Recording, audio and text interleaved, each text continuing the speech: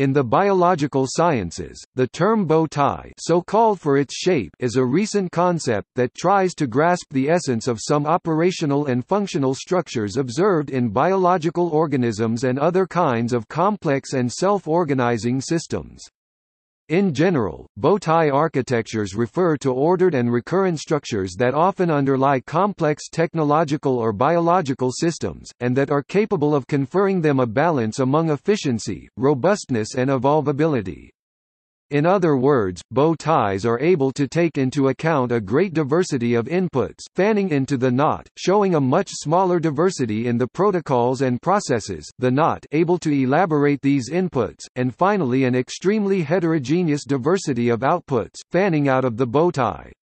These architectures thus manage a wide range of inputs through a core knot constituted by a limited number of elements. In such structures, inputs are conveyed into a sort of funnel, towards a synthesis core, where they can be duly organized, processed and managed by means of protocols and from where, in turn, a variety of outputs, or responses, is propagated.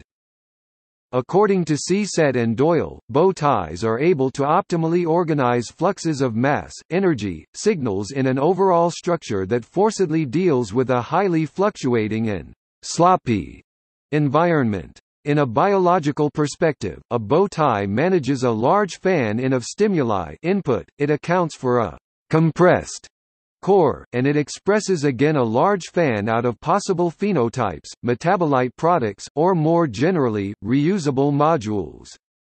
Bow tie architectures have been observed in the structural organization at different scales of living and evolving organisms, e.g. bacterial metabolism network, as well as in technological and dynamical systems, e.g. the Internet. Bow ties seem to be able to mediate trade-offs among robustness and efficiency, at the same time assuring to the system the capability to evolve. Conversely, the same efficient architecture may be prone and vulnerable to fragilities due to specific changes, perturbations, and focused attacks directed against the core set of modules and protocols.